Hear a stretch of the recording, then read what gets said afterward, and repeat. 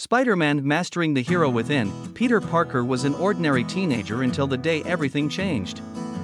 One fateful afternoon, during a school trip to a science lab, a tiny radioactive spider crawled onto his hand and bit him. At first, Peter didn't think much of it. But by the next morning, he realized something extraordinary was happening. Peter woke up to find his senses sharper, his reflexes quicker, and his body stronger. He could stick to walls and ceilings, just like a spider. Excited but nervous, Peter began experimenting with his newfound powers. Using web shooters he invented himself, Peter could swing across buildings and save people in danger. He decided to use his abilities to help others as the masked hero. Spider-Man, but being a hero wasn't easy. Peter quickly learned that saving the day came with tough choices. He had to balance school, family, friends, and his secret superhero life.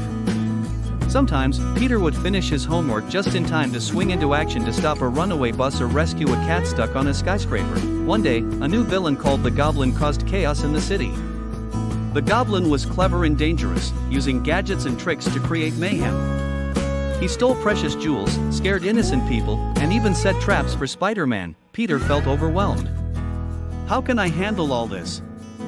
He thought. Peter remembered the wise words of his Uncle Ben, with great power comes great responsibility. These words gave him the courage to face the Goblin. No matter how hard it seemed, Peter studied the Goblin's patterns and prepared carefully. He used his quick thinking to outsmart the villain.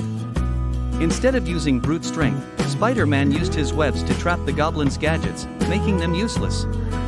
With a brave leap and a well-aimed web, he finally stopped the Goblin and turned him over to the police. Afterward, Peter sat on a rooftop, watching the city lights sparkle below. He felt proud but also thoughtful. Being a hero isn't about showing off or winning every fight, he realized. It's about helping people and standing up for what's right, even when it's hard. The next day at school, Peter's friends talked about Spider-Man's amazing battle with the Goblin. Peter just smiled quietly. No one knew that the boy sitting next to them in class was the same person who saved the city, and Peter was okay with that. He knew that being Spider-Man wasn't about fame or glory. It was about using his powers to make the world a better place. From that day on, Peter felt more confident about who he was, both as Spider-Man and as Peter Parker.